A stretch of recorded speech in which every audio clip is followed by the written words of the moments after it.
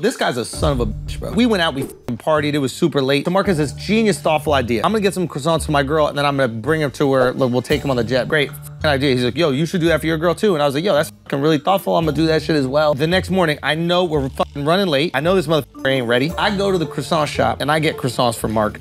I'm like, yo, he might be too drunk. I don't want to miss out on that shit. I'm gonna get him the croissants. I see him coming in as I'm leaving. And I go, yo, I already got you croissants. He's like, oh, that's fine. That's very nice of you, but I'm gonna go get like 4 of the chocolate croissants myself. I look in my bag of motherfucking croissants. This guy ate the one goddamn almond croissant from my bag. I was thoughtful enough to buy him the croissants for his girl just so he wouldn't miss them. He got 4 croissants. Can I tell you something though? I didn't eat the croissant. Who ate it? I don't know. The bag was just open on the plate. I wonder who.